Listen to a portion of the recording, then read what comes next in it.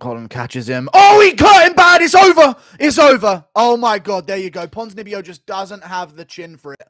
No, you were out cold, Ponzinibbio. Oh, my God. That wasn't a bad stoppage. He was out snoozing on the floor for a second there. Good win. And he shakes hands with Dana White. Shake hand with Trump as well. Shake hands with Trump as well. Nah, never mind. Had a great chance to shake the hand of Trump. Never took advantage of it. Oh, well.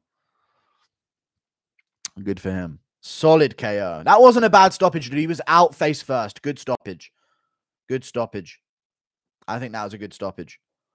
Look at him. He was literally like just frozen with his forehead on the canvas. Thank fuck, dude. He could have lost that decision as well. Ponzinibbio just can't take shots anymore.